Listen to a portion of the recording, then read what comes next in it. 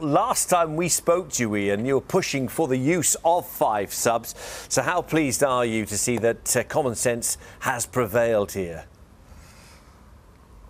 Oh, absolutely delighted. I mean, you haven't got to be a genius to work out how many injuries is everybody getting. You know, you're asking lads to play Saturday, Tuesday, and particularly my lot, we had a 2-week lockdown that other people didn't have, and we had to play 3 games in a week, and I can only change 3 of them.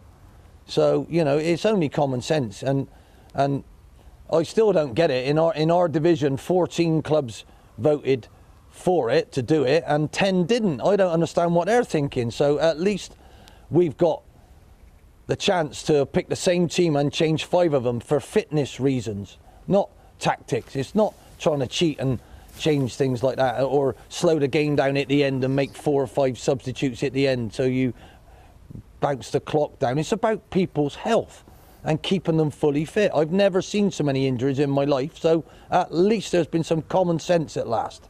Yeah, and that injury situation is much the same in the Premier League, where they are still only using 3 substitutes. So can you explain why that is? No, they're not using their heads, and they're not putting their players' welfare first. That should be absolutely paramount in the middle of a pandemic when you don't know who's got this illness. Honestly, it's absolutely ridiculous. We're being asked to carry on playing. You've got to put the welfare of your players first, not just the COVID side of it, but also the health side of it. Soft tissue injuries, the repetitiveness of, and the vigour of the intensity of the way they have to play. Just because there's no crowd there is still as intense, not quite as good, and is not quite as interesting, in my opinion, without the crowd. Yeah. But your players are exerting all sorts of things, and really you should be able to change more of them at this moment. Only for this season, only until COVID we can conquer it. Everybody's telling us we've conquered it with this vaccine, but I don't believe that yet.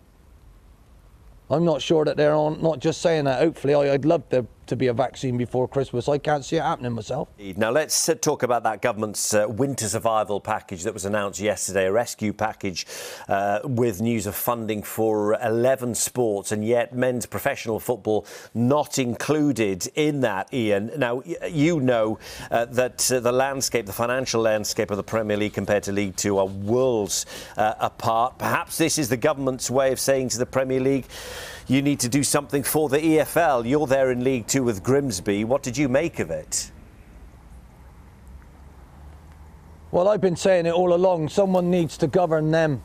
You know, we were asked to vote on these 5 substitutes, you know, and in our division we voted on it. Really, someone should tell us you're going to use 5 substitutes, you know, honestly. And at the top of the game, there is more than enough money knocking around to not have any crowds for the big clubs, and then the second elite clubs, which is the Championship, they're allowed to lose 13 million a year without anybody looking at them. So they're not going to give you the money. They're going to want something for it, you know, and it's not right. So really, a government minister should just go straight in and say, actually, let's have a look at this. Show me where the money is.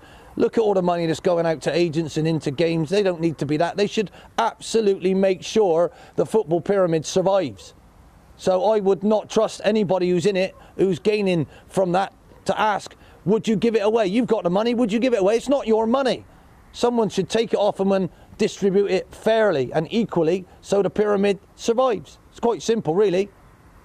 So you're saying it's purely government responsibility to make sure that clubs in Leagues 2 like yours stay in survival if this is still going, say, in 6-7 months' time? I am saying I don't trust the people that were supposed to do it. You know, Rick Parry with this, like, going and talking to American-owned football clubs, Liverpool and Manchester United. That ain't right, is it? Even the Premier League themselves kicked that out. Project Big Picture or whatever it was. For me, that was Project Awful Picture. Someone should now go in, because he's done that, and say, right, actually, that's not right. That looked dodgy. Let's have a look and take control of it, because we need it to happen right now. We're supposed to be carrying on, and teams will lose teams if they don't give us the money that is in the game. Why should the government have to find loads of money when the game is not being governed by them? I'd just step in, smash open some doors and say, let's have a look. Right, you're not having that, that's going there. They offered it us, but they had clauses on the end of it. You know, they wanted to control that. They might want to slip this in and slip under a B team in. That ain't right. We all deserve to have our football club and keep it moving, no matter what size you are. I've managed at every single level. And who's telling me that that top one's better than where I am now? I don't think it is. I really don't. I think the people love their club just as much as these people at the top. So how dare you? How dare you try and control that when it ain't your place to? Ian, you're That's saying... how I feel. Yeah. Pretty obvious, really. Yes, well, you're saying you need the money right now. How serious is your situation at Grimsby? How close are you to being to going over the edge? Well, we're a brilliantly run club. We are one of the best. I've never been at anybody is run as efficiently as this, and we're all right in a minute, but we'll carry on because we've budgeted well. We're trying to do things right now. I'm going to have to cull some of my squad now. I can have 5 subs going on, so I can play the same team over and over again and use 5 substitutes every game to get them through sort of minutes and try and balance it and plan what I'm doing. Not even tactically, it's just planning fitness-wise. So I can cull some of the lads I've got because I'm going to have to. We can't afford it. So, you know, I'm going to have to do that not just in January. I'm going to have to think about doing that immediately. So we had a meeting last night about it. So, you know, as I'm stood here, Grimsby will be fine, but we need the package to come. You're probably talking February if we don't get any help. And who's doing it? Who is doing it? Who's in charge of it? Have the EFL got any power over the Premier League at all to get the money off them? Now, you ain't got to be a genius to work that out. I don't think they have. We're asking them. I may as well go like that. Can you put that money in there, please? Someone's got to step in. That's the place to end this out. Honestly, I am... It is. That is exactly what they should do. The government have looked at it. You've got to sort yourselves out because you've got more than enough money. Ian, you know, but we've got to leave it there. We've got to leave it there. But thank you for joining us. More coming up next. No problem. Thank you very much.